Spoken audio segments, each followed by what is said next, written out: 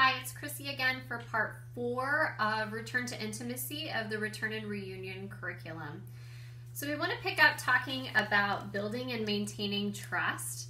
Now this is kind of to address a situation that happens. It's not the first time it's happened. It definitely won't be the last. But when couples are separated, sometimes trust can be broken in those situations. And when that happens, it's always best to admit that something had happened, come out with it, be honest, apologize, admit your responsibility, and then ask for forgiveness. Those are the 3 steps that we recommend for when trust is broken. Now that's not always just a sailor making a poor decision in port, and it's not always a spouse that opens up, emotional connection with someone or physical connection with someone back at home. But realize that when you are not regularly communicating and you're not regularly seeing each other, you're not having a full gamut of connection within the relationship, and that just opens up areas for trust to be broken. It's a big Navy, but it's a small Navy. So think too that if you think that that's something that won't be disclosed, that there is a high likelihood that it will. Things do get out. So just consider the fact that it's best to always just be open and honest, because all relationships are built on mutual trust and mutual respect. So think about how that works within your relationship. And some people are more offended by emotional infidelity. So that means that I've opened up myself and I've talked about my relationship in a way that would not be respectful of someone to someone that's not my spouse. And some people are much more offended by physical infidelity. So somebody having sex with someone that's not a part of our relationship, that would be upsetting to me. So consider too, some of the ways that you can set ground rules within your relationship that would facilitate open trust and open communication. So just as a general example, my husband works with, we're in a heterosexual relationship, so think too about how this is different for other types of relationships. But my husband works with females. A lot of people are trading COVID-19 and coronavirus memes right now. So when he trades memes with someone at work, I've met this person before, I'm included on those texts as well. That's just an opportunity for us to kind of say, hey, this is the general conversation that we've been having and it's not inappropriate. And the same too, if my spouse goes away for a long business trip and we reach out to someone who is a male, who's a mutual friend, all of the conversations we're having about fixing the car will also have my husband included on them, even when he's unable to see those texts. So that's just a ground rule that works for us, but consider having those conversations amongst each other so that everyone feels like they can trust and communicate in the best way for your relationship, okay? And reach out to Fleeting Family if there has been infidelity, because that can be a much more tricky situation to navigate through, with the additional stressors of returning from a deployment, with the additional stressors of going through a global crisis. So just consider and pat yourself on the back. Everyone's doing the best that they can. So this is a nice part of this curriculum, and we cover some intimacy journals here, which are basically kind of those situations that you hear a lot of after a reintegration. So one of them is from the view of the sailor, and the sailor says something like, man, I just wanted to come home, relax, but we've got family in the house, grandparents, in-laws, we've got children running around everywhere. All I want to do is sleep, and I want to spend time with my spouse. That's it. And I don't understand why she doesn't want to spend time with me and she doesn't want to be intimate.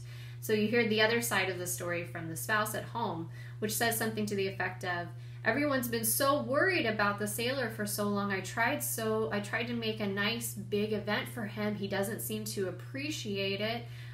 All he seems to want to do is have sex. I'm not comfortable with it when there's other people in the house. And I'm also uncomfortable with myself because I gained a few pounds since we've been together. So consider that things can look a little different depending on the lens you're looking at, and open communication usually opens those up. For that couple, I might suggest something like, just talk about the ways that you've changed and how you're uncomfortable with that current situation. Talk the sailor, next time, let them know that you don't want people around. Maybe, and again, this doesn't work for people that are on stay-at-home orders, but maybe that's an opportunity for the couple to say, hey, we're just going to go get a night out, just the two of us for a second, so that we can be on our own and we don't have to worry about people in the house with us. So consider, and again, these intimacy journals are, kind of good for a laugh, but I think it's important to kind of understand how people have different views about things. I would say too, just on a personal note, I've had 3 children. I've gained and lost 50 pounds 3 different times, and it took me about a year to get that weight off.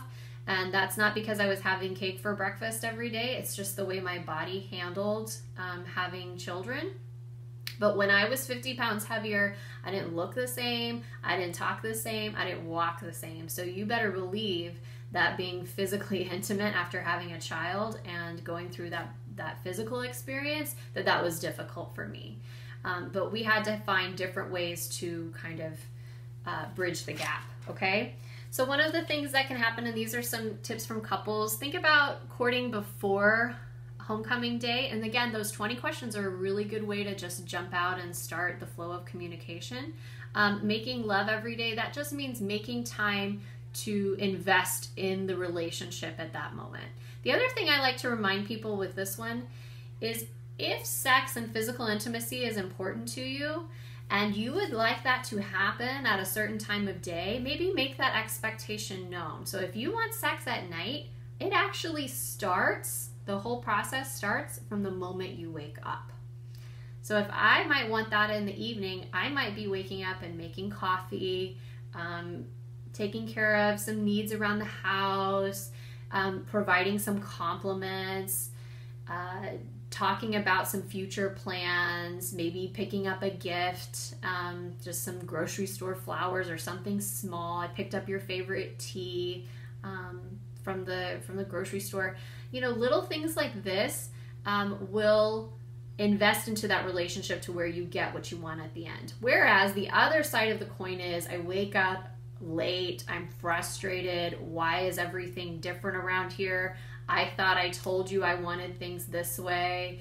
I don't understand why I have to keep reminding you about this. Why are the kids so poorly behaved? Those kind of things are not going to have the results you want at the end of the day, okay? So consider when you wake up what you want the end to look like and plan for it before we get to that point. Some people flip the switch and they can become physically intimate, but not everyone is like that, okay? So consider that as well. Expect for your first intimate experience to be awkward. That is okay. That is normal. That is most people's experience. All right? Tell your partner that you love and appreciate them every day. I appreciate everything that you have done during this deployment. This is for spouses at home as well. I really think that you have been doing a fantastic job. I am proud to be your spouse. I am proud of the work you're doing. I'm proud to be associated with you. And all relationships are built on mutual respect and mutual trust. Always, all of them. All right? So, in summary, we want all relationships to have open-ended questions, to have open communication. That's usually the best way to go about experiencing change and experiencing a separation. I really do feel, as a spouse who's someone who has gone through separation before, I do think this strengthens couples if it's done correctly, with time and with regular investment in the relationship. I do think this is something that can be beneficial to couples. Celebrate and experience change. Also make sure you take time to celebrate some of the fantastic things that have happened in your absence. Some spouses get degrees. Some spouses go on to start businesses, and celebrate that with them. Say, I'm really proud of how you've made use of this time, or I'm really proud that you have continued to thrive under such difficult situations, and give a lot of kudos. And then manage your personal expectations through communication and then through investment within the relationship. So I want you to know that Fleet and Family is here for you during this crisis. I'm going to provide our centralized scheduling number, but for you, it's probably best you reach out through email. You can reach out to me, christina.d.hughes.ctr@navy.mil. We also have a generalized email for training requests that can be sent to a different trainer. So that is FFSC, like Fleet and Family Support Center, FFSC SD, as in San Diego, training request at Navy.mil. All right. Thank you so much for watching. Thank you for what you're doing for our country. And we look forward to seeing all of you when this is over.